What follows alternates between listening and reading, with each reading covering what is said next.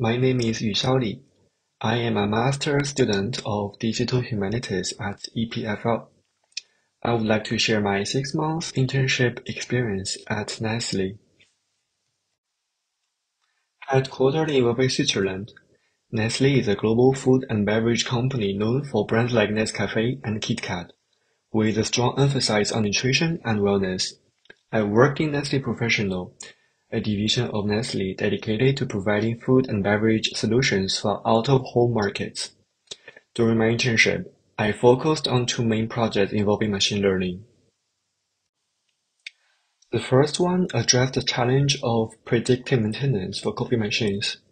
Nestlé operates a large number of these machines, and downtime not only incurs high maintenance costs, but also affect customer satisfaction negatively. By applying machine learning, we aim to predict potential failures before they occurred, ensuring timely maintenance. I start with a literature review, where I identified the correct machine learning algorithm to use. Once we had the direction, I built up a pipeline from gathering the data from different sources through exploratory data analysis and in the end to make the prediction based on the past machine's event. This approach reduced unscheduled downtime and maintenance cost and increased both machine age and customer satisfaction. The second project focused on improving our understanding of customer churn using machine learning explainability. The goal was to uncover the reason behind customer departures and provide actionable insights for retention strategies.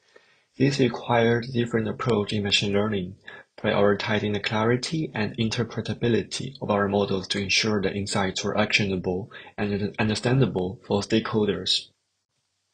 For example, here we try to identify the high-risk value range for each feature so that we could provide further information for salesperson to retain the customers. I had a wonderful experience at Nestlé, where I not only had the chance to apply my data science skills, but also learned a great deal about teamwork.